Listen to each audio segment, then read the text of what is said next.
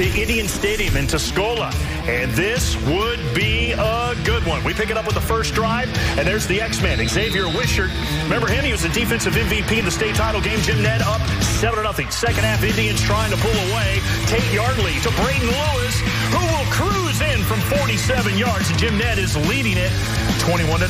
Then Cisco would battle back. They score 14 straight points, making this one-score game with 2 minutes left to go in the fourth. And you're wondering, can they pull out the magic? But Wishart will take Jim Ned 37 yards to the house here for the touchdown to seal it. And the Indians remain unbeaten as they beat Cisco 28-14. Jim Ned has outscored opponents this year 174-55. Can you say back-to-back? Cisco, though, is a true definition of a 2A.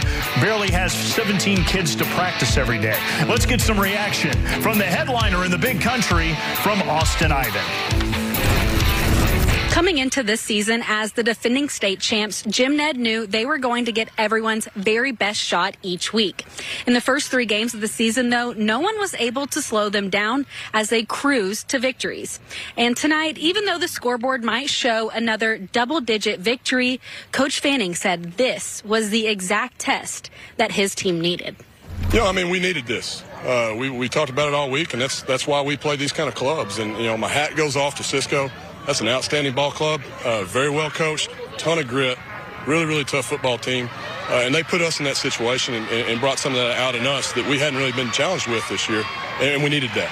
Running back Xavier Wishart ran for 175 and 2 touchdowns tonight. After the game, Coach Fanning praised the senior for his vision out on the field. He's got, he does. He's got outstanding vision. He sees the field, and he's relentless. He gets stronger as the game goes on, and when it's in crunch time, I mean, you want to put it in Five's hands. He's a great ball player. Day one, they teach you read their butts. They go that way, you go the other way. And, I mean, also, you see a blitzer or something, it's just, you see backside cuts, you bounce cuts, it's just everywhere. Next week, Jim Ned will head out on the road to Snyder for their final tune-up before district play begins.